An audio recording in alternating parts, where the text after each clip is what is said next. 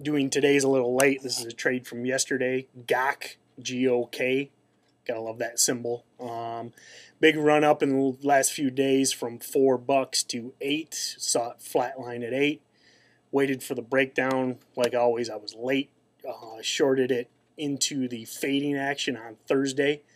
Got in at 767. Pretty much straight down from there, but too slow. Took all day yesterday to get to the point where I just got bored with it. Cut it loose at 725. Nice, easy trade. Small position. It was kind of an experiment. Plus 350, so not a bad profit for just, in essence, a flyer.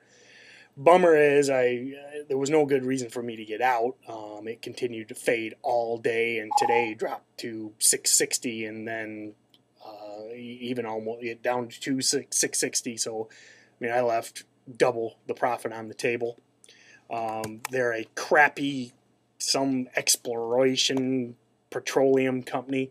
One of my favorite parts is their logo. This like it's a real environmentally friendly logo. They're destroying the earth to extract the sweet oil honey within, then discarding the water and land that we all live on like a old orange peel. So that's nice of them.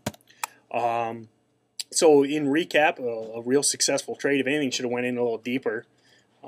Because it was pretty much straight down and no real positive action, and would have gave all day to get out. So easy trade, good profit, not bad.